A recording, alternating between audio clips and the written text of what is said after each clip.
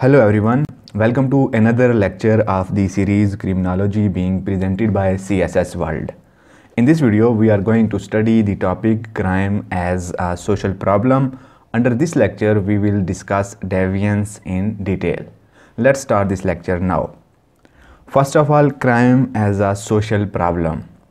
As a crime always takes place in a society, so whenever a crime takes place in any society, it creates problems for that particular society.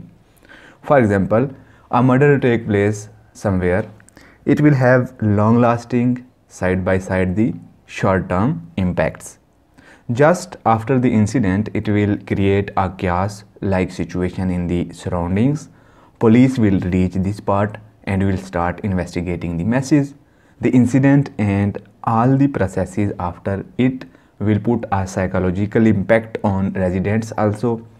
Next 5 to 6 days will be very odd for the residents of that particular area, and in longer run the area will get the label of murder incidents.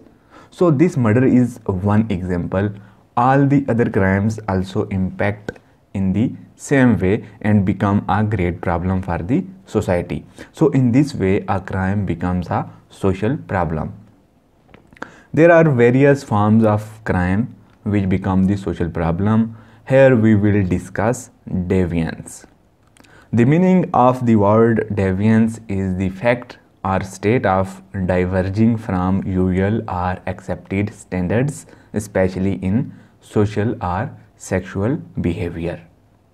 We can further simplify it by saying that deviance is basically violation of social norms and cultural standards. As we know that there are different norms, values and cultural standards in different societies, following those norms, values and cultural standards are considered as normal things, but going against these standards is considered as abnormal act, and it usually could not get the acceptance. So doing such an act which is against the norms, values and cultural standards of a particular society is known as deviance. In one line, just remember that going against the accepted norms of a particular society is called deviance. Now we will study two definitions of deviance. First one is given by Louis Weston. According to him, deviance is a behavior that is contrary to the standards of conduct or social expectations of a given group or a society. Second definition is given by Robertson. According to him, deviance is a behavior that violates significant social norms and is disapproved by large number of people. So these both definitions are also supporting the arguments which we have made above, that deviance is to go against the accepted norms. Now we will study the types of deviance. Keep in mind that there are two types of deviance. One is formal deviance and other one is informal deviance. First one, formal deviance. Formal deviance is such a deviance which is considered as a criminal activity, such an activity upon which court punished the criminal. Formal deviance is of serious type. We can take example of murder and theft under this type of deviance. Killing someone or doing robbery are considered as acts of deviance in almost every society, because these both the acts are against the cultural norms and values, and they are also of serious type. So court will be involved and punish the culprits. So all those acts which are against the norms, values and cultural standards of a society and are of serious type like murder, theft, etc. are called formal deviances. Second type is informal deviance.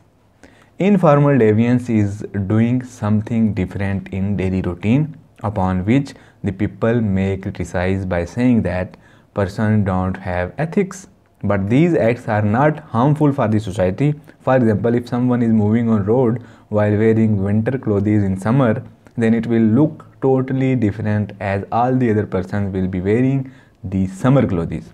Similarly, the masses living in village usually go to bed early and wake up even before the sunrise. So if someone in village stay awake whole night and sleeps in the morning, then this act is also against the norms of that village.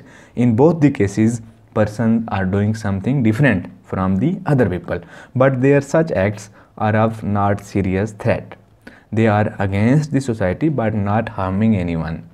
So in such a situation there will be no legal action, there will be no punishment. So all those acts which are against the norms, values and culture of a society but are not harmful and of serious type will be considered as informal deviance.